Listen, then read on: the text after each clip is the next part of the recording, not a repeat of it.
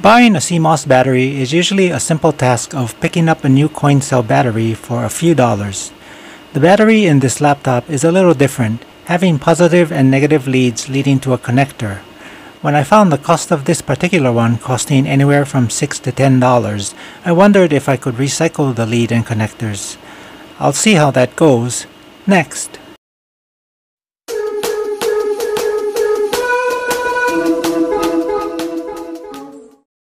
I'll start with removing the shrink tubing protecting the battery and leads. I'm not sure what it looks like under the shrink tubing, so I have to be careful not to accidentally cut either the positive or negative wires. Once I can lift up some of the shrink tubing, I'll be able to see what to avoid cutting, and it'll make removing the rest a lot easier. It's a pretty simple design. They basically spot welded tabs on both sides of the battery with the positive and negative leads extending from each tab into a connector.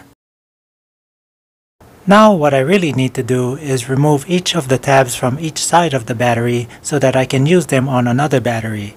What makes this a challenge is that the battery is very small and hard to hold on to, while trying to slice through the spot weld with the razor. I eventually found a better long-nose plier and used that with a utility knife, which made removing the tabs a lot easier. I also wanted to confirm that this ML1220 battery is a 3-volt battery. This means I can replace it with a standard CR2032 battery, also 3 volts, but has a lot higher capacity.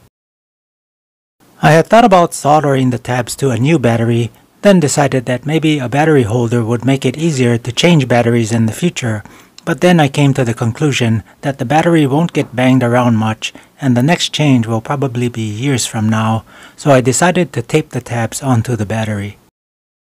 In this clip, I'm taping the tabs to a CR2032 coin cell, but later found the CR2032 was too large in diameter to fit in the limited space in the laptop. I switched to a smaller CR1620, taping the tabs in the exact same way, and this battery fit a lot better into the same space. Something I felt was important when taping the tabs to the battery was to separate the tabs with a strip of tape in between. This should be enough to prevent the tabs from coming together and causing a short. In this situation, since there won't be any pulling on the wire, there should be no wear and tear to the tape. Here's a 30-second time-lapse of the reassembly. It's a pretty simple one.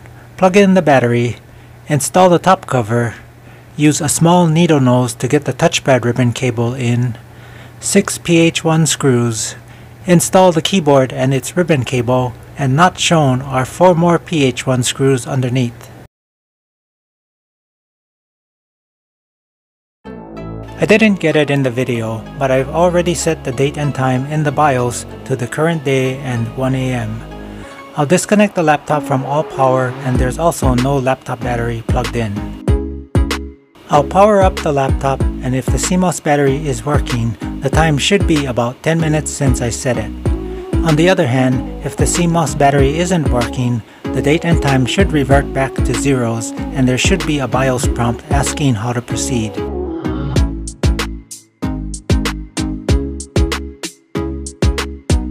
The time is just about correct. It's hard to get it in focus, but it's currently showing 1:08 AM. I hope this video can be useful for your computer maintenance needs. If you have any questions or comments, leave them in the comments section down below. That's all I have for now, and I'll catch you in the next video.